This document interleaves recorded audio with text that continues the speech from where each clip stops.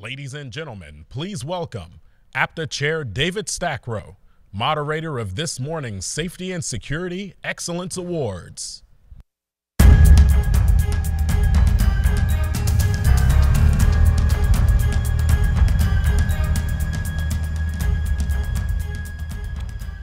Good morning. As many of you have heard, on Saturday we lost a bus operator, Thomas Dunn, from Hart in Tampa, after a tragic incident on board one of their buses. This devastating act is a reminder of the crucial service our frontline employees provide to communities across the nation.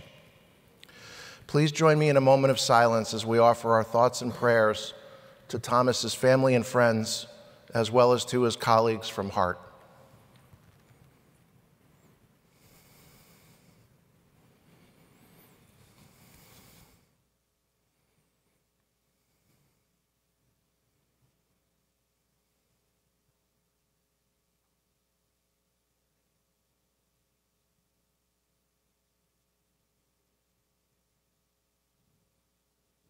Thank you. Each year, we gather to honor the people and organizations that demonstrate excellence in safety and security. Keeping our riders and employees, our communities and neighbors safe is more than an operating principle or a strategic goal. It's a core value. It's who we are, and it's the most important thing we do every day. It's a privilege to recognize today's award recipients for their achievements in developing and sustaining strong safety cultures and rigorous security programs. I'd like to begin by thanking the members of this year's selection committee, and I'd ask that you please hold your applause until I've announced all four names. Lou Brown of Jacobs Engineering, Ron Pavlik of the Washington Metropolitan Area Transit Authority, Jerry Ruggiero, also of Jacobs Engineering, and Lisa Stays of the Center for Urban Transportation Research at the University of South Florida. Please join me in thanking these safety and security professionals.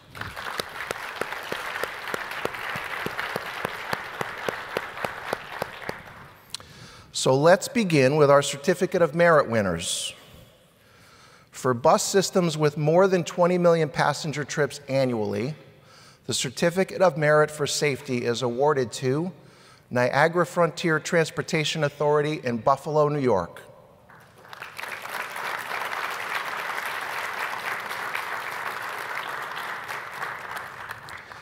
The Niagara Frontier Transportation Authority adopted a hands-on, multimodal approach to reducing employee injuries.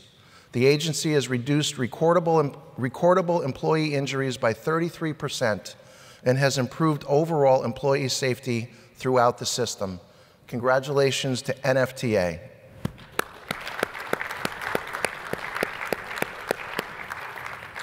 And now for security in this category. The Certificate of Merit for Security is awarded to Pace Suburban Bus in Arlington Heights, Illinois. Pace Suburban Bus implemented the Security Enhancement Through Assessment program to increase security awareness among operators and employees. PACE employees and TSA inspectors place unattended bags on random buses to boost operator and passenger responsiveness. As a result, operators gained a heightened awareness of their surroundings and completed more thorough pre-trip inspections.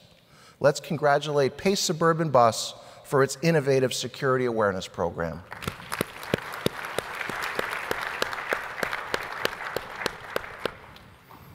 It's now time to announce this year's Gold Awards. We have a total of 6 winners. First, for systems with fewer than 4 million passenger trips annually, the Gold Award for Safety goes to Rock Island County Metropolitan Mass Transit District in Moline, Illinois. Rock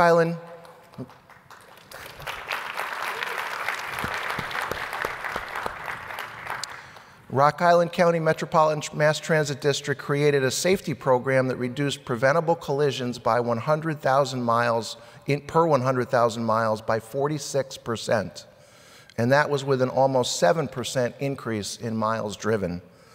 Let's hear how Metrolink made this possible.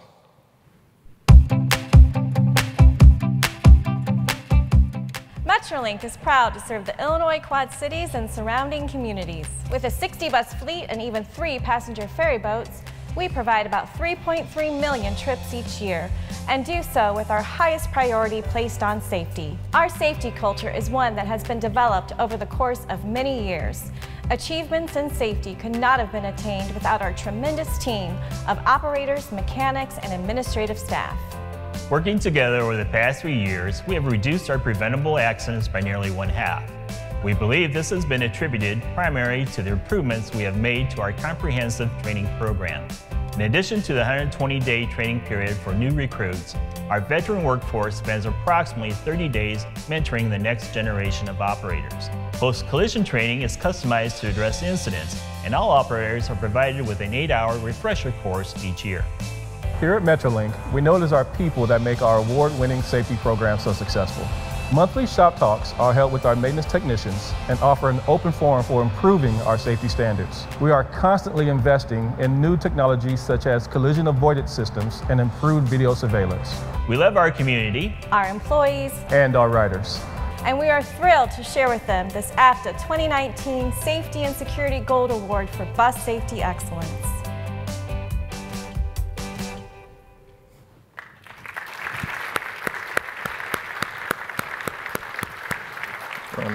Mr. Bookends, right?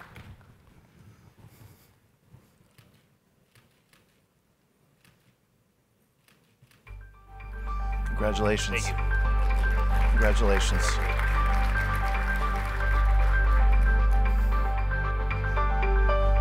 And one more time, let's congratulate Rock Island County Metropolitan Mass Transit District.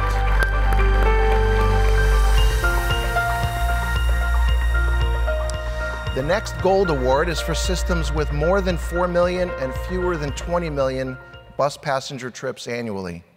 The Gold Award goes to Omnitrans in San Bernardino, California.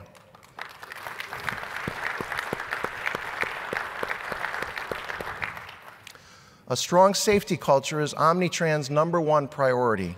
Omnitrans has created several programs that show its commitment to safety across the system. Let's listen to how the new coach operator training program contributed to an award-winning culture.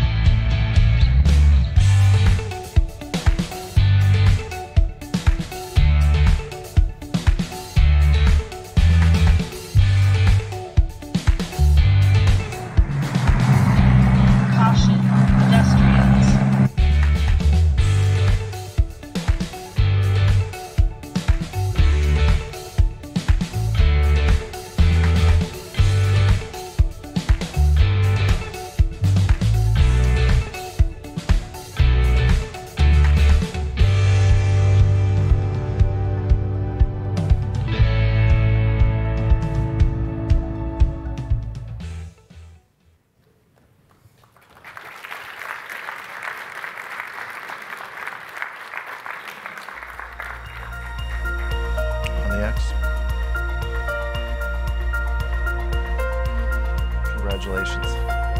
Congratulations. Congratulations. Congratulations. Congratulations.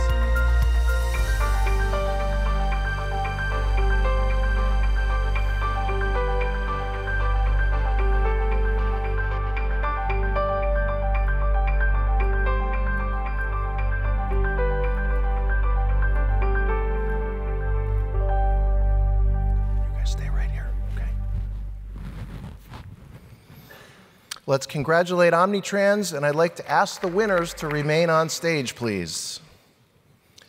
Now on to security in this category. The Gold Award for security also goes to Omnitrans.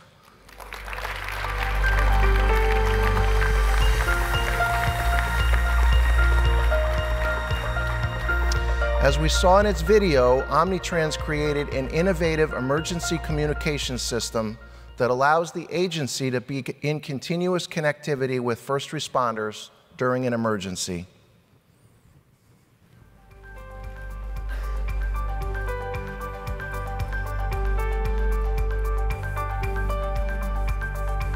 Congratulations.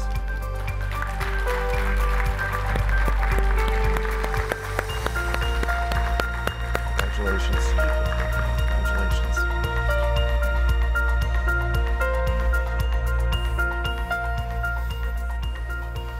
Our next two gold awards are both in the category of systems with 20 million or more bus passenger trips annually.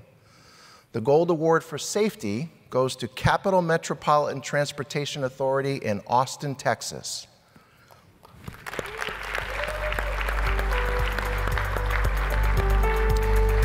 Capital Metropolitan Transportation Authority, or CAP Metro, partnered with the Texas Transportation Institute to identify the root causes for an increase in accidents.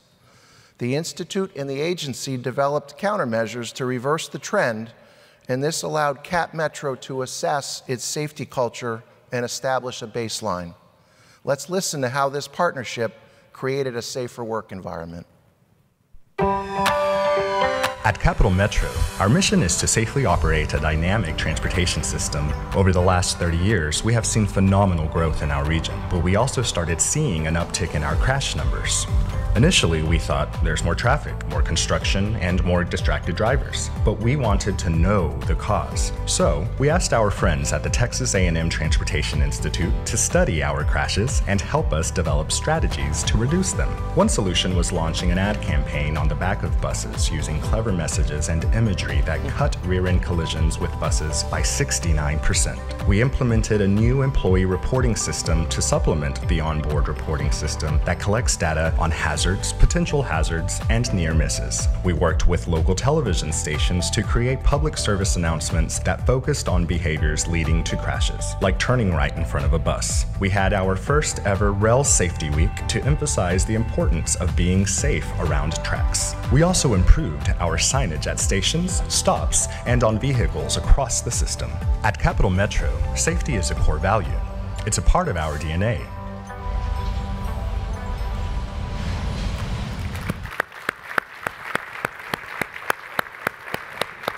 Congratulations. Congratulations, Randy.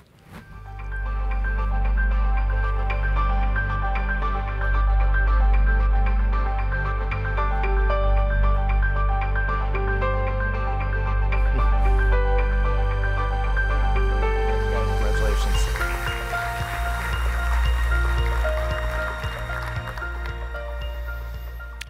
Now for our last gold award in this category. The Gold Award for Security and Emergency Response goes to the Greater Cleveland Regional Transit Authority in Cleveland, Ohio.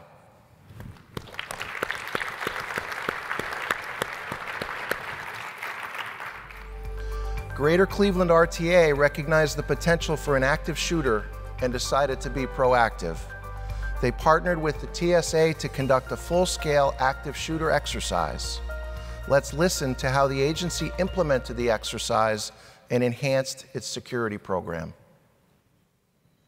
There's only one way to employ over 2,300 people to reliably deliver over 40 million passengers across 457 square miles annually by making safety our #1 priority. We're the Greater Cleveland Regional Transit Authority, the largest transit authority in Ohio. Our Transit Police Department worked with a number of internal and external agencies to complete a full-scale active shooter drill. This exercise had a clear focus with specific goals that enabled RTA employees to make confident and competent decisions during an active shooter incident. RTA's Transit Police followed up this exercise with training RTA staff because active shooter incidents can occur at any time, in any environment, and with little warning. More than 94% of all employees across all districts completed the training.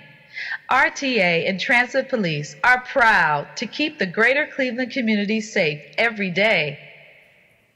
We're honored to accept the 2019 APTA Gold Award for bus security.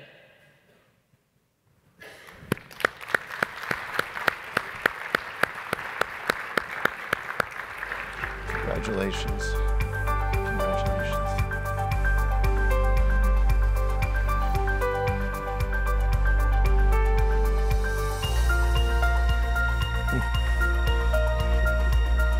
Thank you.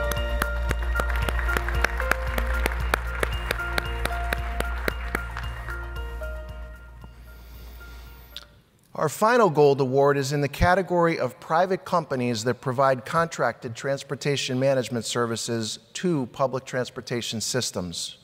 The gold award for safety goes to TransDev in service to the Regional Transit Authority in New Orleans, Louisiana.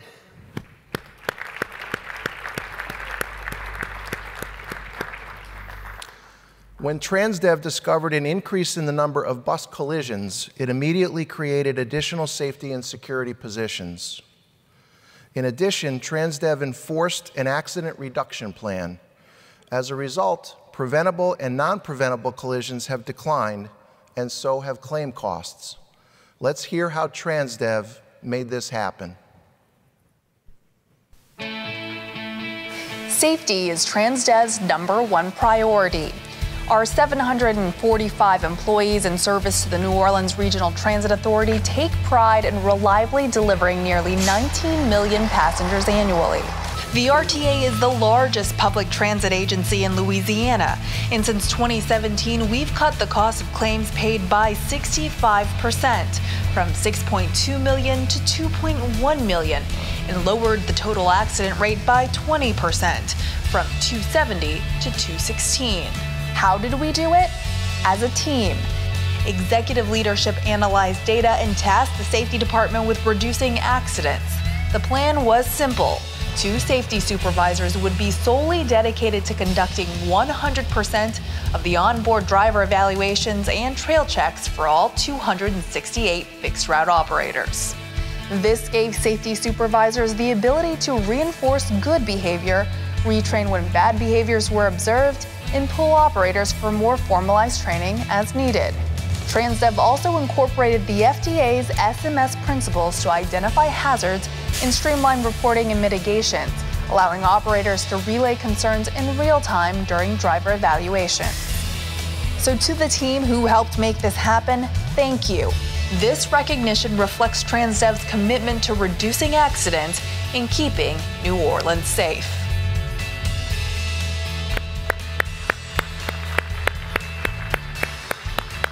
Congratulations. Congratulations. Congratulations. Congratulations.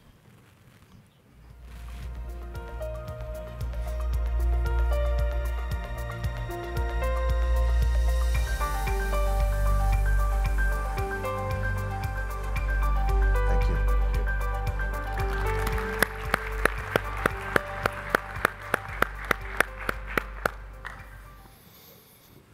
Let's give all of our Certificate of Merit winners and Gold Awards winners another big round of applause for their accomplishments.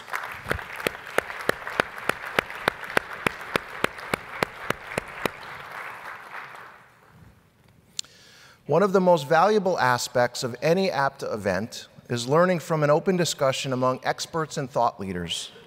This morning, we're going to hear a lively, informative conversation on the issue of managing the curb, how public transit agencies and others are managing the crowded corridor. We're honored to have with us an accomplished, nationally recognized urban planner who will moderate our panel discussion. David Dixon is Vice President for Planning and Urban Design Leader with Urban Places, a real estate development consultancy that promotes sustainable, mixed-use neighborhoods. He has led planning in post-Katrina New Orleans, converted strip malls into suburban downtowns, and re-examined the role of density in building more livable, resilient, and equitable communities. His current work focuses on urban transformations, These include developing a long-depressed neighborhood in Columbus, Ohio, into a new arts and innovation district, planning for a 9 million square foot mixed-use neighborhood next to downtown Tampa, and turning a public housing site into a market-driven, mixed-income neighborhood in one of Boston's most historic areas.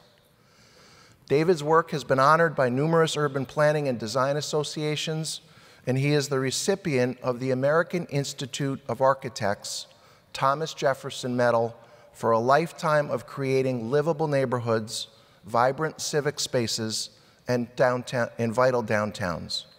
Please join me in welcoming David Dixon. David. Thank you, David, very much. It's good morning. It's great to see all of you. I will point out that if you want to do a lot of things in life, just get old. It works. One thing that really struck me as I thought about the cities that my colleagues, who I'll introduce on this, my fellow panelists, I'll introduce in a few minutes. As I thought about the cities they represent, as I thought about the cities that received awards, and I want to say that one of the things that to me is very heartening is just to see how committed APTA is to innovation and to providing resources to all of you, something that I think is going to matter much more in the rapidly changing world that in whose midst we are, and in a world where change is accelerating. But I want to say, as I thought about each of these cities, I realized how dramatically they're changing.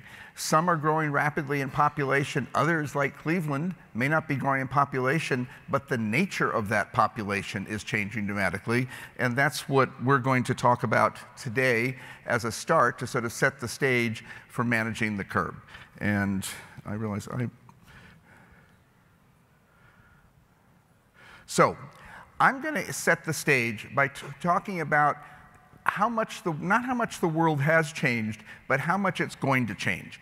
When I was asked to do this by Rich Weaver, who is your wonderful and always very cheerful and enthusiastic executive director, who I think is just terrific, I realized that I have spent my entire career advocating for curbside parking. It's just, who would question the value of curbside parking for almost any street?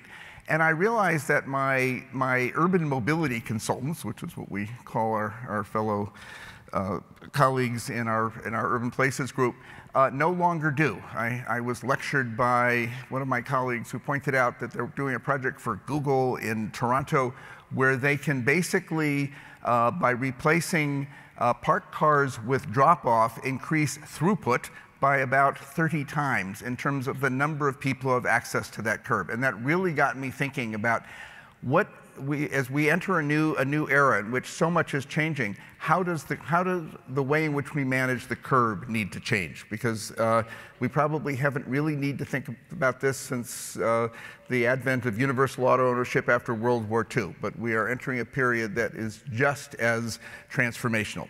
And it starts with how are we changing as a society, in our cities and our communities. And the first point I want to make is that we are entering a period. We are not at peak city. We are at the cusp of a period of urban opportunity that we have not seen in my considerably long lifetime. Essentially, it's driven by demographics. So right now, about 60+% of US housing supply is single family, suburban housing, detached single family houses in the suburbs. If you tap people on the shoulder and say, what kind of house would you like to live in? The only group that on net says they would prefer single family detached houses in the suburbs are households with children and 2 adults. And sadly, an awful lot of households with children, well, maybe not sadly, but are 1 adult. And they actually prefer urban housing. They will be about 15% of all households by the mid-2020s. Basically, our housing supply is way out of whack with who we are as a society. And going forward for the next 20 years, more than 80% of all net new households will be singles and couples, and guess where they like to live? and more than half will be folks like some of us who are over 65, and basically we don't like taking big houses in the suburbs. So the nature of our population is relentlessly pro-urban for at least 2 decades. This is one reason why urban housing values have been rising so much faster than suburban, probably at 3 times the pace of suburban values, and why cities that aren't gaining population, I'm working right now in Dayton and Memphis and Birmingham, have tremendous urban opportunity. But it is not just the opportunity that we need to think about. Let me just finish that by saying we will not be able to meet the demand for urban housing. Think of all those wonderful new 1 and 2 bedroom apartments appearing in all your cities. We won't be able to meet that demand for the next 20 years. Hence the opportunity our cities have. But there is an imperative around urban development, urban revitalization, around making our cities amenable and walkable and as cool and livable as can be, that's just as compelling as the opportunity. Because in 2040, the US will add fewer net new workers than we did in 2010. This, of course, relates to an aging population. That means that at the same time, roughly 90% of all net new jobs, frankly, require some form of college or higher education, 2, 4, or more years. This means that our labor supply is as out of whack with demand as our housing supply. Basically, by 2030, technology, media, telecommunications, our knowledge, this is a portion of our knowledge economy, but just these 3 industries will basically be looking for 4 million plus more workers than they can find. Our labor shortage is already costing our economy about 3 to 5% of GDP. So this is serious. But now let's bring this home to Cleveland, to Austin, to New Orleans, to the cities we've been hearing about. These are cities who basically if they think for about a second and a half, realize that economic growth comes from knowledge industries. Knowledge industries have as their natural resource educated workforce, the workforce that is in particularly short supply. Where do these workers want to live? Resoundingly in cities. The more educated you are, the more affluent, I know this sounds terribly elitist, and I'm going to come to that in a minute, but it's true, the more you want to live in cool, walkable, mixed-use, lively, urban areas.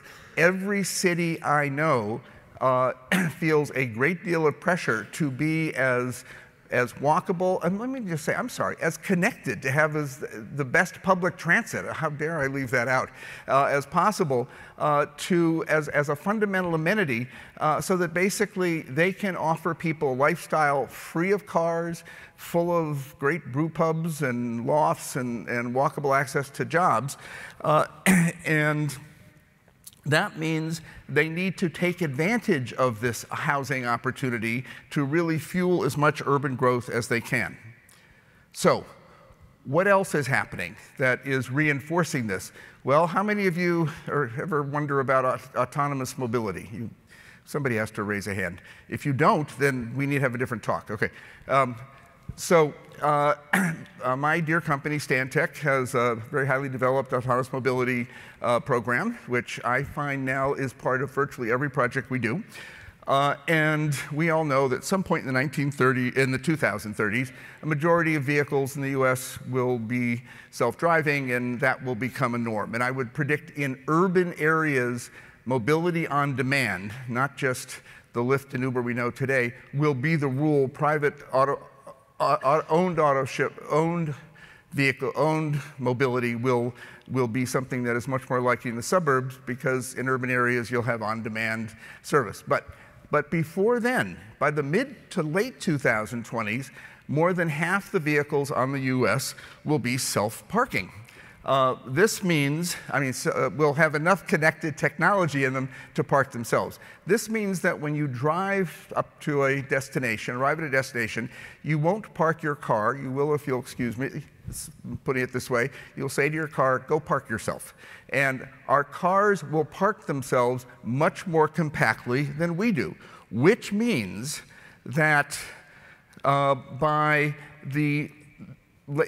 a decade or less, we are going to start having lots of empty parking spaces in parking garages. These parking garages are really hard to convert to anything else.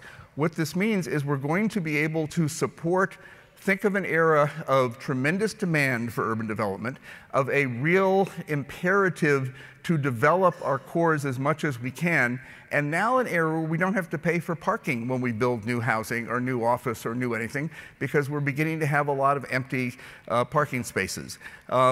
This is an era that's at most a decade away, less than that. And now think how long any of the projects take that we're planning today. We need to be planning today for that era. By the mid-2030s, I sort of gave this away, we will be in the era of autonomous mobility and autonomous transit, and autonomous buses, which means, of course, that people will not park at a destination. So we are at peak parking today, which means a major cost of urban development is about to begin to fade away. To hopefully not overemphasize this point, today, or in 2010, if you built 1 million square feet of mixed-use development in most cities, you need more than 1 million square feet of parking. Let's fast forward to the mid-2030s. That same garage we built today will support roughly 3 million square feet of urban development, not 1 million. I say this to begin to think of the opportunities to densify and intensify our already booming cities, and what are the implications for how we manage our transit systems, and particularly how we manage access to the curb, because it is the curb that is the exchange point for most of us, for many of us, between mobility and the activity that we seek. But I want to finish on a point that is very troubling, and there is no easy solution. All the things I'm talking about are making urban cores a lot more expensive. The number of people living in poverty in suburbs has increased by more than 50% since 2000 in all of our major metros. Almost all of them, certainly across the board, is the increase of more than 50%. We have an economy, thanks to our knowledge industries, that basically sends most of the economic rewards to the top 20%, particularly the top 10%, even more the top 5%, and most of all the top 1%. Most of us don't earn anything more today in real dollar terms, 80% of us, than we did in 1970.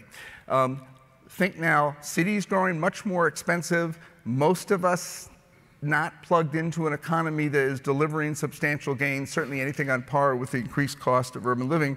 We have a huge built-in equity crisis in our urban cores that is going to grow steadily worse over the next 20 years. And I can't think of anybody more on the front lines of helping all of us deal with that, giving us all the access we need, than you folks out here. And I'm proud to be able to talk to you in this regard. And finally, I want to say one of the first recognitions of all the opportunity that we have on the curb is Parking Day, which, if you're a planner like me, you think is just about the coolest thing to come along in a long time, and that came from many of you folks. So thank you very much. On this note, I would like to invite my fellow panelists to come up and talk about how to manage the curb in this changing world. And I will invite them up as I introduce them. And I will first introduce Andrew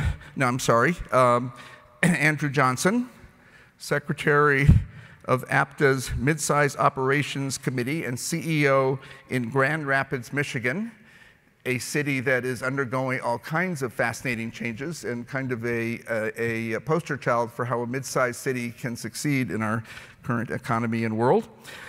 Next, I'd like to invite Catherine Prince, Mobility Project Manager of Transportation for the Transportation Mobility Department in the city of Fort Lauderdale, Florida, a city that is actually growing. Jim McAteer, President and owner of Transit Insight in Nashville, Tennessee, another city undergoing dramatic changes. I'm going to have to stop repeating that. And Jeffrey Paniati, Executive Director and CEO of the Institute of Transportation Engineers in Washington, the group that tells us what standards we have to meet. So thank you very much, and it's a pleasure to be able to moderate a terrific panel like this. So let's give them a hand. Thank you.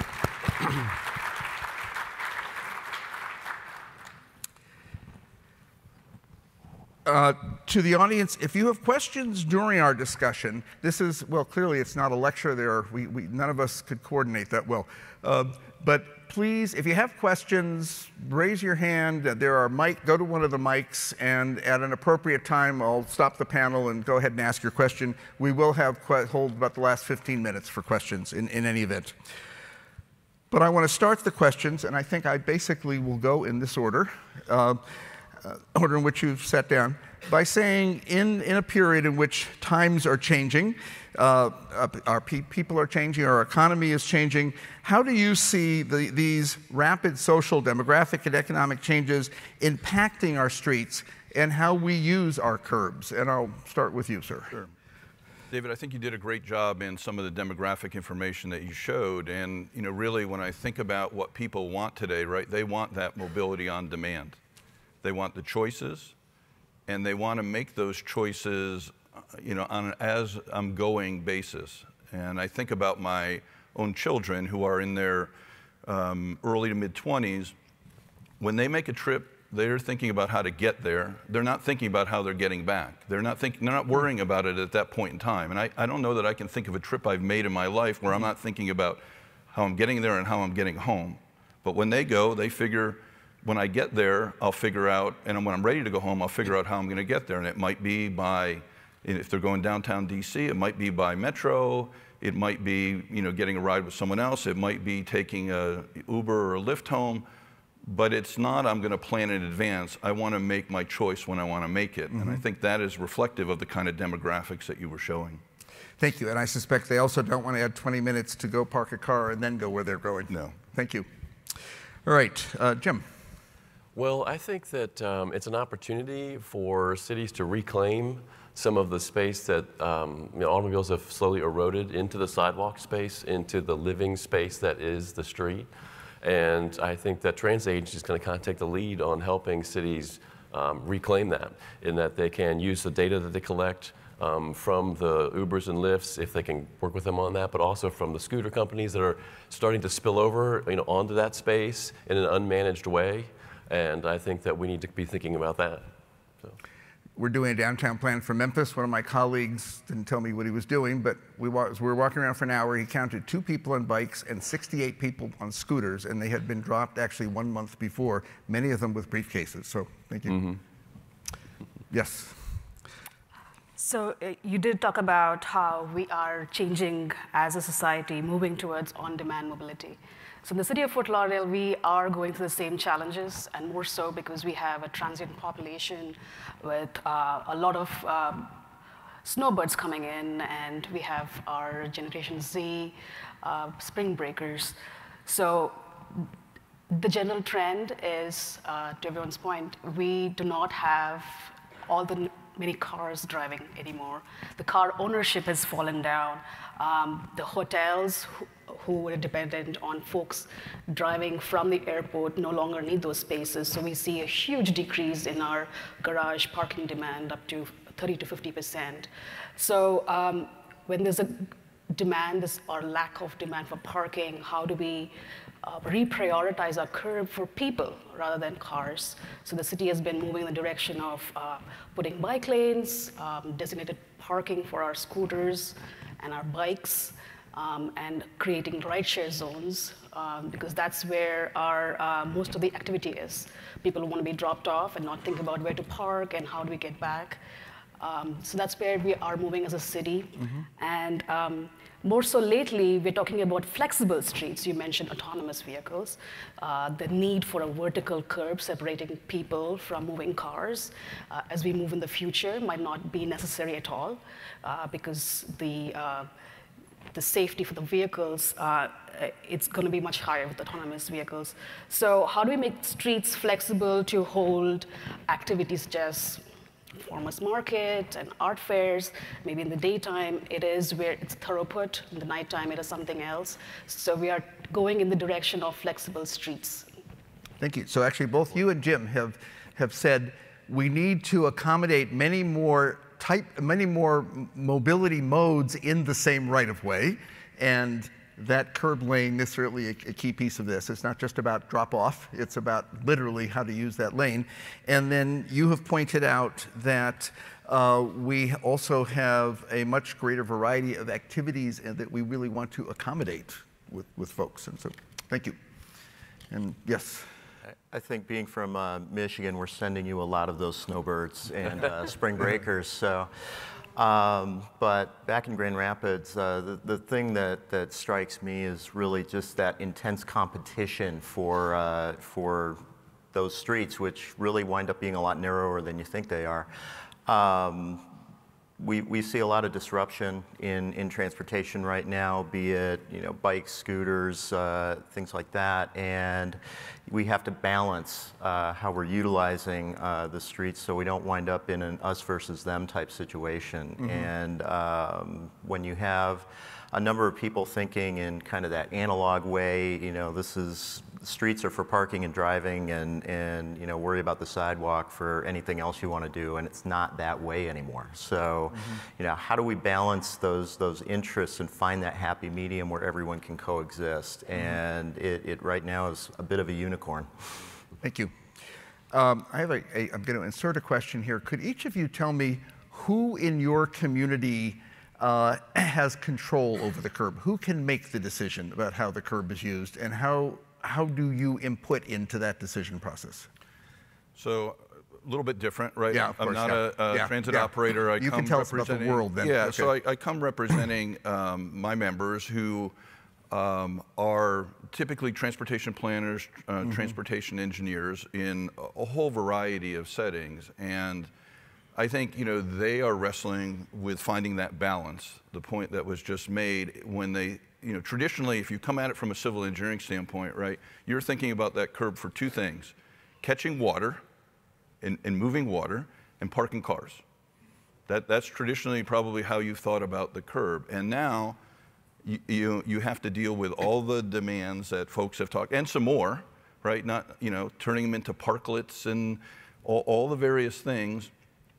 And you're trying to deal with business owners who feel like they have the first right to what happens on that curb versus the community needs for that curb. And I think that's what they're trying to work with right now, is think about how do you deal with that in an environment where the business owner might want one thing, they might want parking, they might want freight delivery for their goods and services, and the community wants something different. The community wants access to a variety of things: the scooter, the bike share, the TNC, the traditional transit, and many more things. And I think that's where they are right now, is trying to figure out how to balance, which is why I like that word, those often competing demands in a way that gets to the right solution. You're reminding me, my colleague pointed out that the work we were doing in Toronto suggested that you had so much more, this term sounds so technical, throughput, meaning so many more people who could shop, grab coffee, use those businesses if you do not use those spaces for parking. But convincing, I understand, I think is the challenge, right? I agree with you, and I think, it's the convincing that's the hard part. So how many of you feel you're in the communications business? You don't have to answer. Okay, thank you. All right, Jim, who makes the decision? How do you input into it? Yeah, Nashville's a unique city, in some ways, but obviously the Public Works Department is the one that handles the ultimate decisions on that, highly influenced by developers and the planning department. They try to work together well.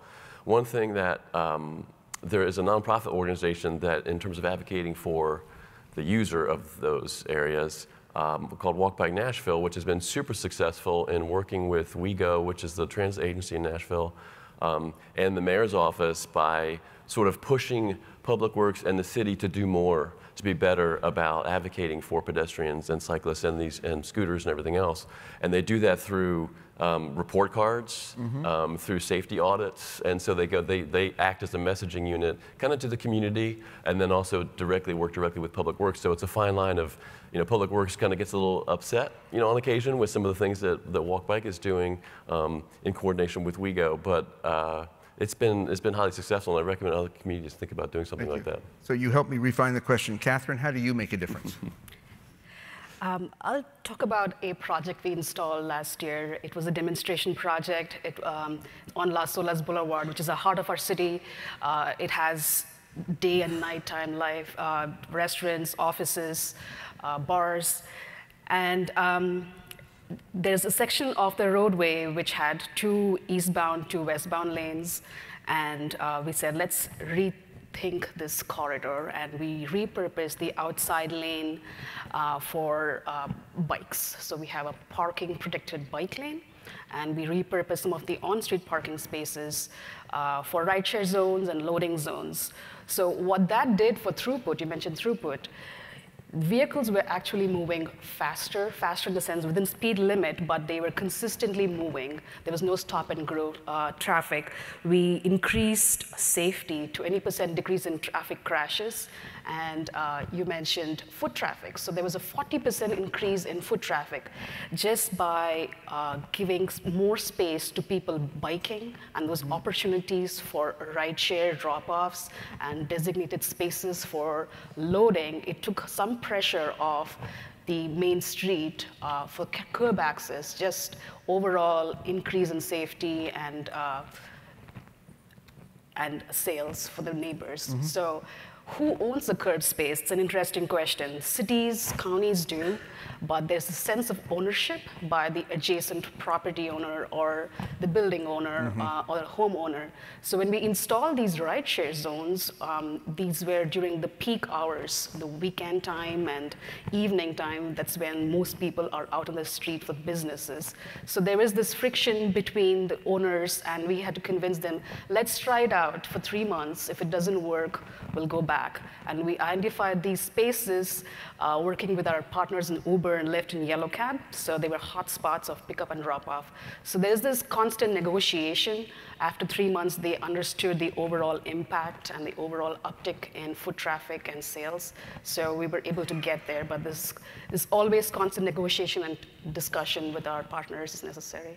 Thank you. The Rapid serves 6 different cities in Western Michigan, and each one of those cities is very, very different from the next. And ultimately, who controls the curbs in those very independent and different cities is the city government. And our job at the Rapid, as we really work to transition into a coordinator of mobility, is to engage in that constant conversation and provide that constant input and seek out the input of the citizenry as well, so we can deliver the message that really allows the city governments to make the choices that are going to facilitate the best uses of the curb and the roadways and all of those areas that are going to advance mobility. Okay, thank you. So I love the phrase, you're not the manager of transit, but of mobility. So actually, which is a wonderful lead into the next question. I'm going to combine 2 questions because they both deal with technology. And the question, I'll frame it as managers of mobility, not specific modes at this point, but a rapidly changing mobility world. How do you see technology affecting what you're doing, changing the things you do today, changing technology, changing what you do today? And then I'll ask you over the next 10 years what you anticipate in terms of the impacts of technology, different modes, of mobility modes, et cetera, and how you are planning for those. And you for your industry guidance, and then the folks in the trenches. So I think, technology today, it goes back to sort of my initial comments about kind of choices and mobility on demand. I think you're now able to access that. If I think about where my office is, right? I'm at 17th and I Street in downtown Washington, D.C., about a block from the White House. If I look out the window, mobility on demand is happening all the time. I mean, I can see a bike share, I can see scooter share, I can see traditional transit, I can see 2 metro stations, I can see package delivery, I see it all happening at once, and I think technology is enabling a lot of what is happening, and the way it's happening today is because of technology, that we couldn't have the range of services that we have delivered in the way we have without technology. It's not fully mature. We're not at mobility as a service in the sort of the classic sense where it's all integrated and it's all available to you in one single app, one single payment. But I think we have the building blocks emerging to get to there, and I can see that. So going forward, I think more of that will come together. You'll see it more seamless over time.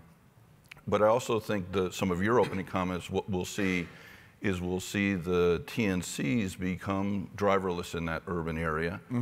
And I think the question for my members and for a lot of cities is, are you going to manage the way that happens, or are you going to let it happen to you?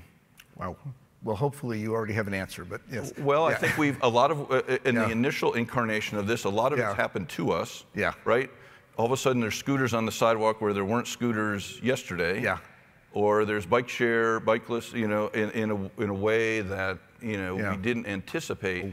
And I think it's important when we think about how do we want those driverless vehicles to pick up and drop off, that we consciously plan for them, and where are they going to fit in, as opposed to we let them happen and all of a sudden they're there and now we're reacting to it and trying to manage it. I think that's the challenge today, because it happens so fast. It just, you know, it doesn't fit in this nice, neat planning.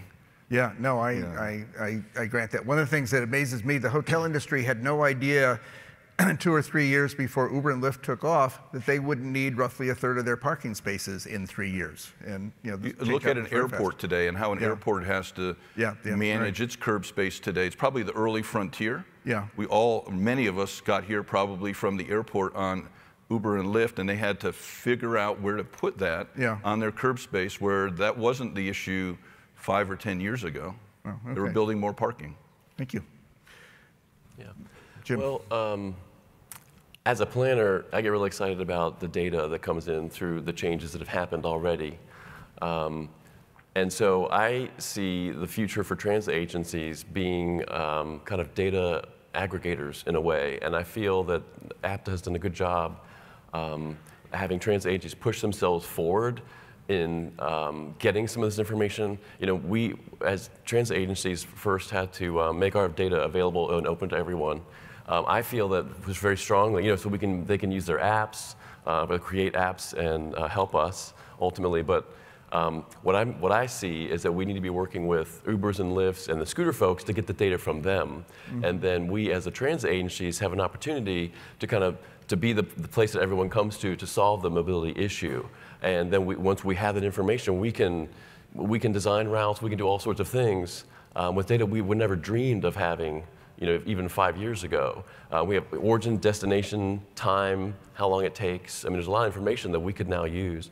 So for me, the future on that is you know, transit agencies getting the information and trying to do something with it. In terms of the future of transit agencies and how they're impacted, I don't know. You know, I mean, it's already been a big surprise with the scooters popping up and the shorter trips that happen as a result of that. But I think it's an opportunity to take the lead and make choices to impact it and not sit on the sideline. Catherine. So I touched on the concept of the flexible street, not having a curb. So definitely we are moving in that direction. What happens 10 years from today, no one really knows. To your point, we didn't know, we didn't anticipate the dockless scooters and the bikes that got thrown on our streets. So the flexible street is, I think, the way we are moving forward as a city in Fort Lauderdale. Things that we need to start working on in order to prepare for the coming future is we need an inventory of our curb space. Most cities do not have that yet, ownership. Who uses it for what? Is it for parking? Is it for whatever? We need that inventory. We need to start looking at pricing the curb uses as well. And how will all these packages get delivered? That's another question, right? With Amazon and online shopping just taken over our the way we shop. Number of vehicles on the street, delivery vehicles, is just increasing. So that needs to change. It will change. So how do those activities take place, and how do we carve out spaces within our street for that? Garages, we talked about how we are moving away from car ownership and parking. So how will these garages be retrofitted? In the city of Fort Lauderdale, we have in our downtown, one of our garages being retrofitted as a bowling alley by a private developer. So those things are going to start changing. And how do we connect all these different technologies? Right now, we have dockless mobility. We have these free shuttles that came up in Fort Lauderdale 3 months ago, where you literally take an app. It's like an Uber, but it's free, just within our downtown circulator. So how do we connect all these ways we move people so we can use that information to maybe do dynamic pricing for our curb and also to facilitate the ease of use for our people? Thank you. Grand Rapids. So we, in becoming a coordinator of mobility, we're looking at what within the new technology and all the disruption will really allow people to become more comfortable with the idea of the shared ride. Public transportation, buses, the trains, they are always going to be the backbone of any mobility model. But we want to find out how we can create a more holistic mobility model. And we're not running around thinking, okay, hey, scooters showed up or this showed up. You know, how do we adapt to that, or worse yet, how do we compete with it? It's more, how do we integrate that and get to a situation where it's more of a plug and play. We saw docked bikes, and now we're seeing dockless bikes, and all of this change. So we want to be able to create this model where, as new things come up, we put it in. As they go away, we just put something else in there. And we look at other things like autonomous vehicles and whatnot, not from the standpoint of, okay, how soon till we get to level 5 and the buses are going by themselves. It's more, what kind of technology is coming out of the pilots that we're doing that's going to improve safety on the streets, improve the safety of all the vehicles around our buses and on our buses to create a better environment for everyone. I have a quick question that occurred to me as I was listening to all of you. One of the things that is a kind of a tough issue, I know, is that as autonomous mobility comes to transit, to buses, to other forms of transit, there are some drivers who won't have jobs anymore. Many may retire out, but this will be a tough change. I, however, want to acknowledge that, but come to another side of this. One of the things that folks often point out to me is that when you remove the cost of a driver, you can cut the operations cost by 30, 40, 50, 60%, depending on the mode, which could allow much more rapid, frequent service, and therefore an increase in convenience and use, but also more demand for the curb. Is this something either your members or you as a consultant or you as folks in the trenches are thinking about?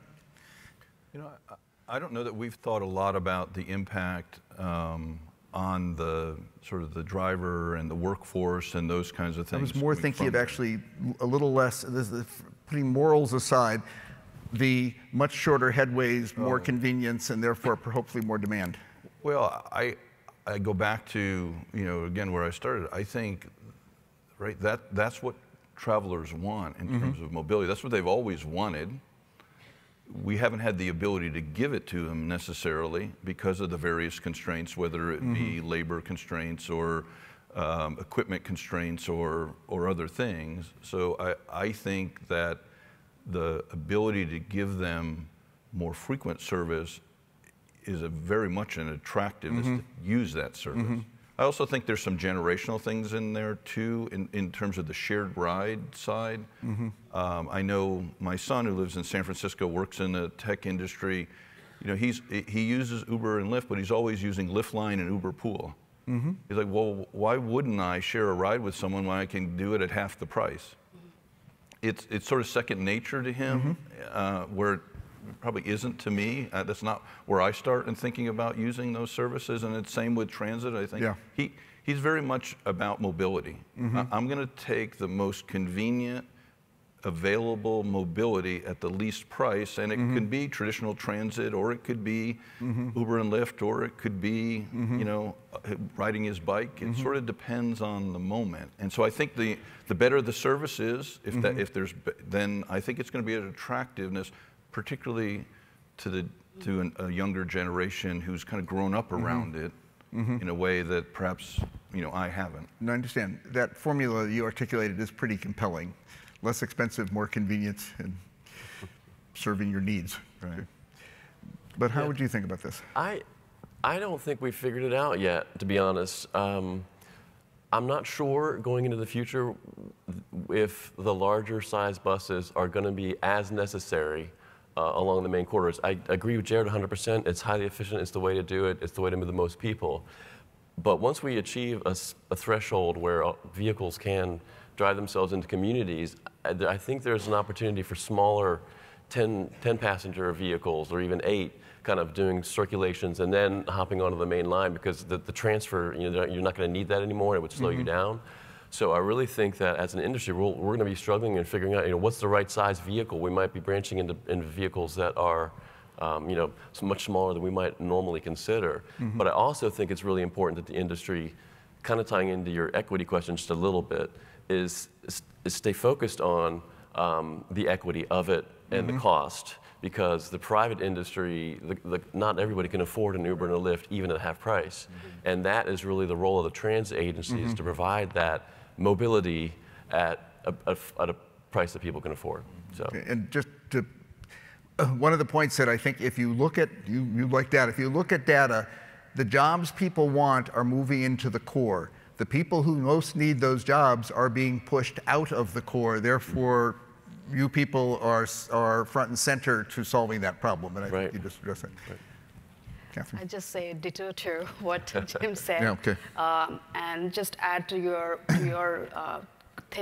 your note on equity. I think having these the conversations with our people, the people we build these infrastructure for, is very important. And most often than not, when we do public meetings, which is typically a traditional way to get voices heard, we do not reach the people that really end up using the infrastructure. So as we talk about technology, we should also think about how better we reach out to the citizens, to the people that need the infrastructure more. The City of Fort Lauderdale is looking at doing surveys, so any projects, we send surveys out, and hopefully it reaches more people, but we do get a lot more feedback than people who make it to these public meetings. So having that voice as we design our infrastructure for the future. Thank you. Is your agency looking at the impact of driverless transit in maybe 10 years? And we are, okay. It's exciting. And we're not worried about the idea of, oh, if we can go to AV, then a lot of people will be out of work, because I really look at it more as it's an opportunity to retrain and further enhance the customer experience. Yep. Okay. One of the hardest jobs that a bus operator has is taking care of all those customers and trying to keep from driving off the road, you know, when you're constantly being asked questions and whatnot. I fully agree that we'll see situations where in some cases we're going to be driving very large vehicles, and others maybe they'll be smaller, but you still need to have that human element. And I think that it's a wonderful opportunity for us to further increase usage of shared ride through that enhancement of the customer experience, because we redeploy those employees to take care of our customers. Okay, thank you. All right, I'm going to switch gears here rather fundamentally. One of the questions I've been asked to ask you about is, what is a 21st century bus stop? And if you're folks like me, you're told, well, it's great to have swings, but I'm sure it's a lot more than that. Can you talk about, in terms of places that really encourage transit use, that serve a broader range of transit users, thinking forward over the next 10 years, if mobility in cities will shift from owned to on-demand, and that should create a much greater role for all of you and for transit. Is the bus stop something that needs to change? Can that become Is there a 21st century version of a bus stop that's really cool that all of us want to go and hang out at? I'll let my transit friends take that one. Okay, and you can say no. Okay, Well, go ahead. Well, I would say that the idea of a traditional bus stop might not be there anymore 10 years from now. It's just as we access Uber and Lyft, it's anywhere that we need that facility, that mobility option. Ah, okay. As I stated earlier, buses and trains are still going to be the backbone of any mobility model. And as much technology is coming through, technology is not going to affect the weather. So we still have to provide places where people can wait for their mode to show up. And it was interesting. I was in a meeting yesterday where they talked about preserving dignity at the bus stop. If you're standing there in the pouring rain and you're just waiting and other cars are splashing you and things like that, it's not a positive customer experience. So we still need to create spaces that are inviting and that are accessible and work for all modes. Okay, thank you very much. All right. Does anybody have any questions that I have not actually I can't see you all because there are bright lights shining, but if anybody has a question, please go to a mic and we'll have a few more questions up here, but let's pause for a second.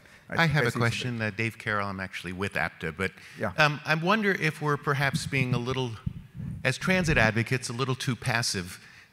We as public citizens have invested enormously in our public transportation systems.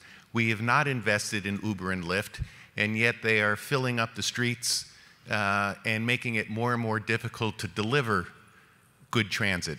Andrew Johnson has said a few times that we're the backbone of the transportation network. How do we preserve that, and how do we proactively preserve that? Do we have a right to proactively advance public transportation, even if it might mean limiting some of these other forms of transportation?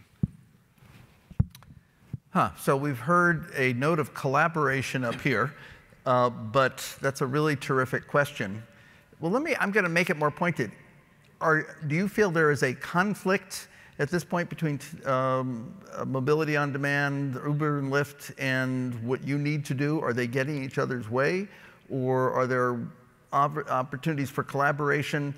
And to get back to your first word, is there a greater advocacy role that you need to place to shape how those services fit into the larger mobility world that you manage? And I guess I don't think you can go backward.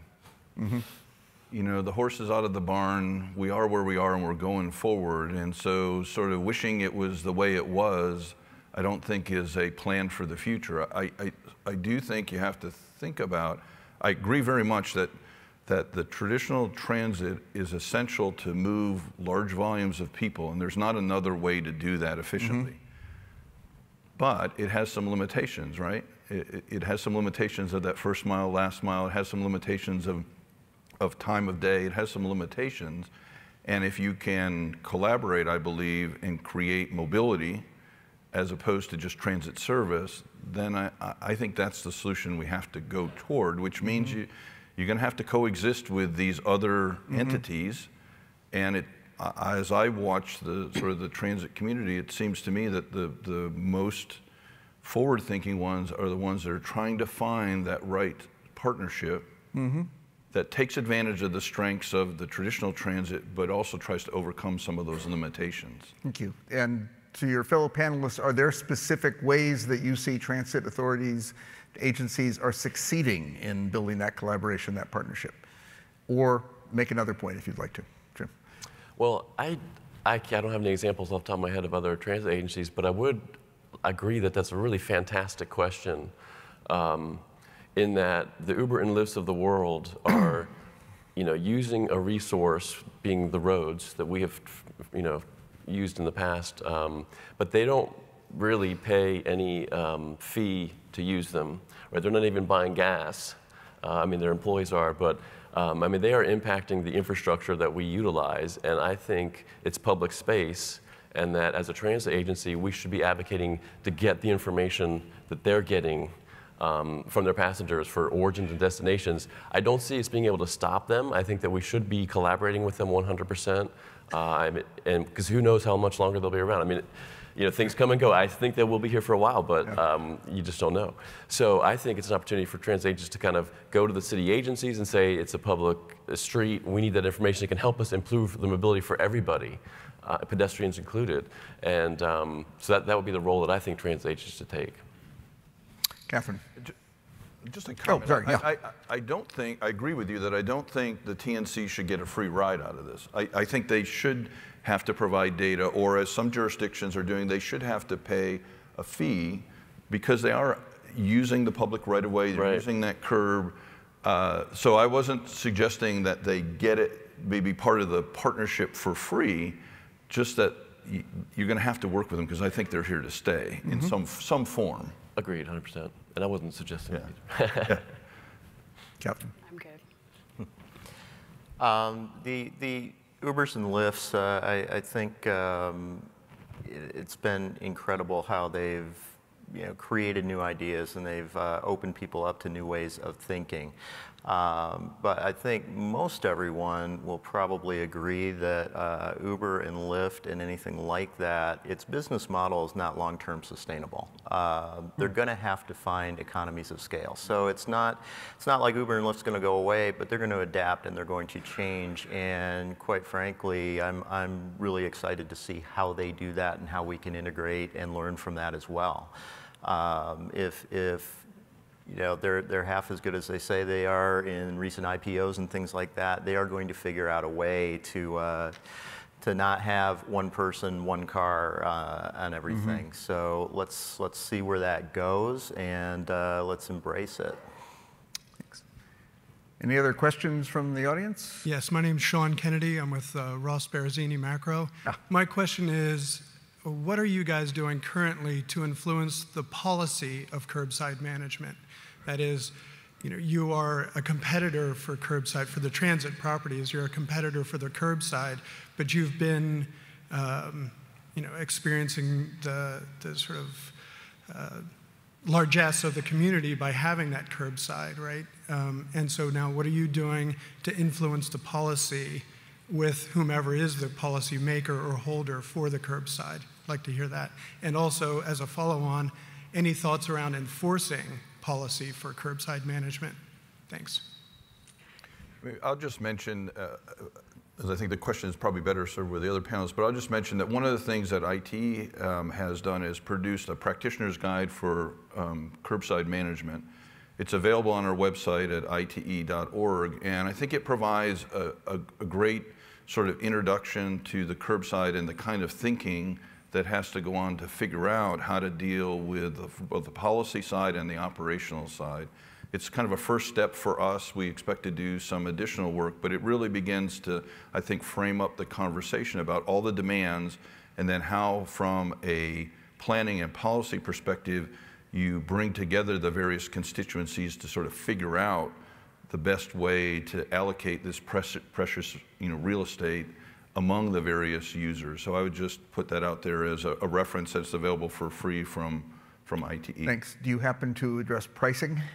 It talks about that pricing, and I think someone else, one of the other panelists mentioned that is the frontier.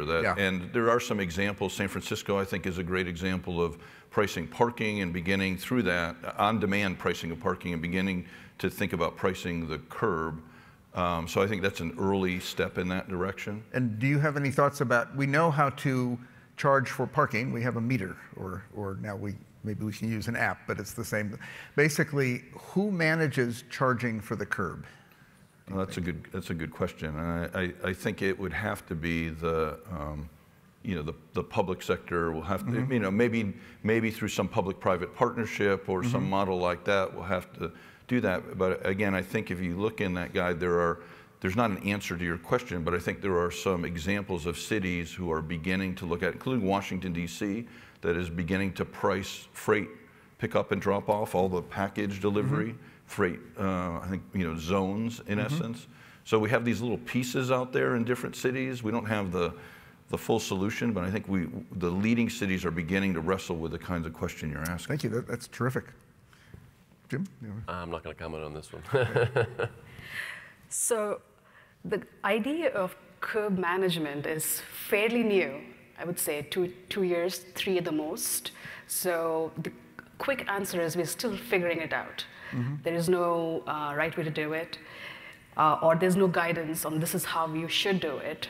We are experimenting with pricing, with getting the inventory of the curb space. We talked about how we have a metered space and how rideshare sometimes uses that space. So in the city of Fort Lauderdale, when we did our pilot rideshare zones, there were 19 rideshare pickup and drop off in one zone, which is about 6 spaces. So when you think about it, there is definitely a way we can price these pickups and drop offs. We broached on the topic of pricing with Uber and Lyft and did not go very well. So we will have to work on those topics in the near future.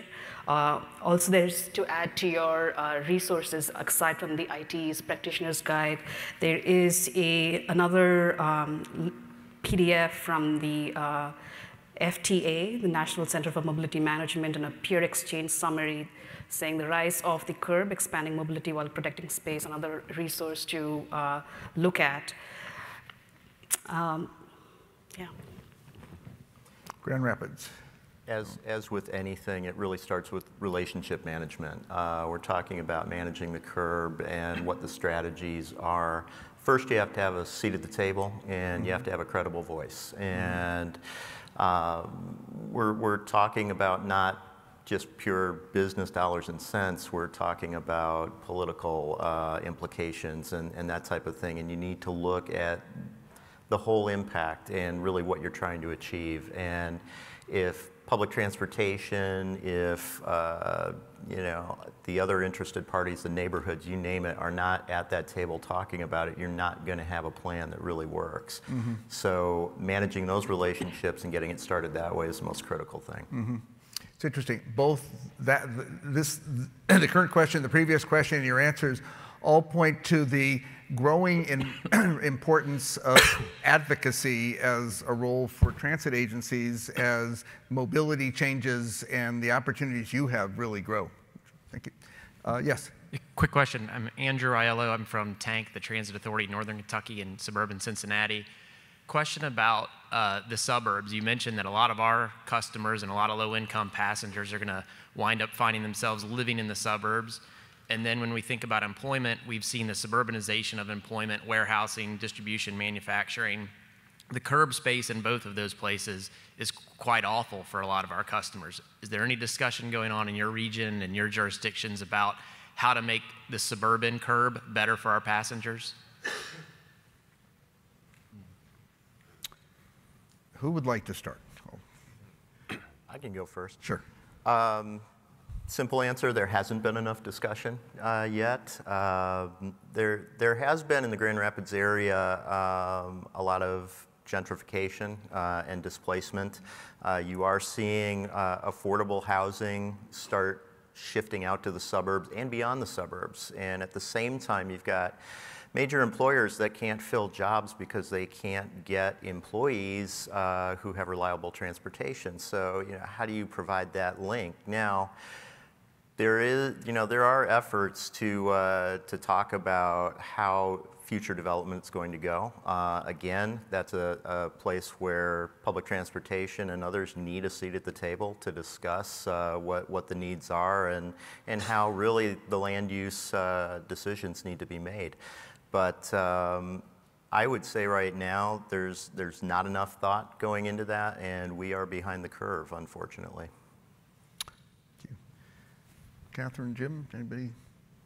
No, you can go ahead. The only thing I would say is that in Nashville, we advocated for the transit agency to be at the table, which we don't have the time for, but to be represented at the table with developers, because really it's not so much the road space. I mean, you're not going to put in miles of sidewalk, in areas that don't have people yet, and yet it's a problem when a business locates and now they want a sidewalk or they want service or whatever. So we have tried to get transit as part of the conversation at the planning and development stage so that if they are going to be looking for service, then the transit agency can find out.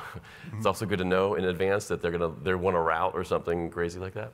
And then also that they consider that space when they design it. And so it may not exactly have, they might not put a pad in for a shelter or whatever it is, but the space is there, and then when we have the resources and they have the demand and riders, then we can do it. Because it's an uncomfortable space, I think, for transit agencies, the sidewalk. I mean, we don't have ownership, but the passengers there. It's our most visible, part of our system besides the buses. So it's a challenge and it's hard.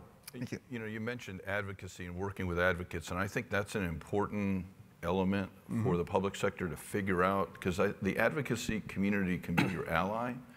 We've been doing some work in the Vision Zero area in really trying to look at speed management relative to vulnerable users and sort of matching up kind of our traditional members with kind of the advocacy community for walking and biking and trying to get them to see that they're not in opposition, that most transportation engineers want to create a safe, walkable environment. But they need to figure out how to work well with the advocates, because the advocates are who can move the policymakers in the same direction sometimes that the engineer wants the policymaker to go.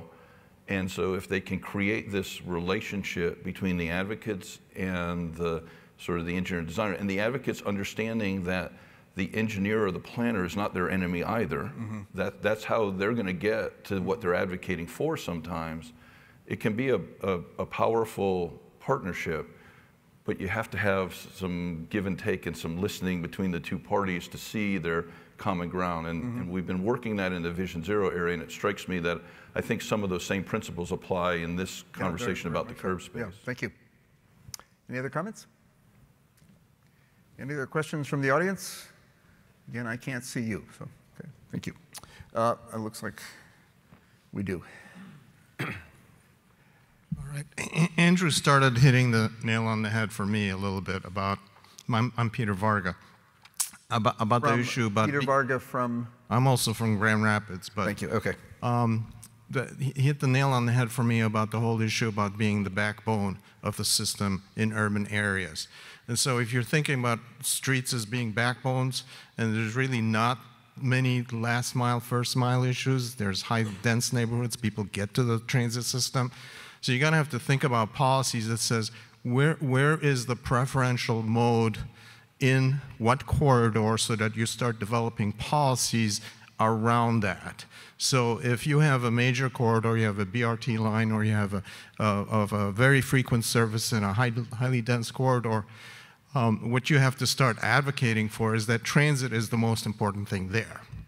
So where in other areas is something else more important that you should favor? And so there should be a complex policy in cities that says this is how we're going to address it.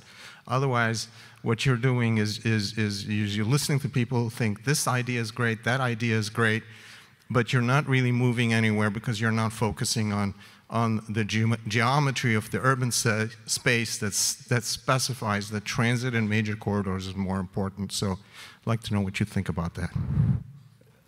In that practitioner's guide, it talks a little bit to this issue, in that you can't manage the curb piecemeal. You can't just manage it by looking at that one piece of real estate. You have to look at it in a more of a system perspective and understand where are the corridors where you're going to provide more focus on mobility as opposed to pick up and drop off, and so I think that comment is right on the mark, that you have to look at a larger scale to be able to make the right decisions at the micro scale. And if you're just focused on the micro, you sort of miss the system side of the equation. Thank you. Anybody else? Yeah.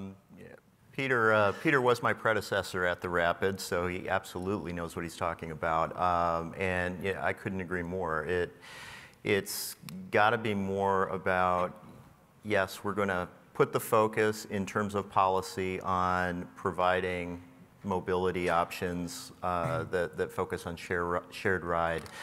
It's much greater than just saying, hey, you know, we're going to add 2,000 parking spaces. We still can't get the cars to those spaces because of the congestion. So we need to, in every policy, put that we're going to focus on public transportation. We're going to account for public transportation. Mm-hmm.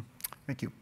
I'm going to just add a note on on related to suburbs, and this is I'm a planner, not a transportation guy, and so I am looking at this in terms of how do all the comments that you make and the terrific questions that your terrific comments and your terrific questions relate to what's happening to cities and suburbs in our society as I see it from a planning perspective.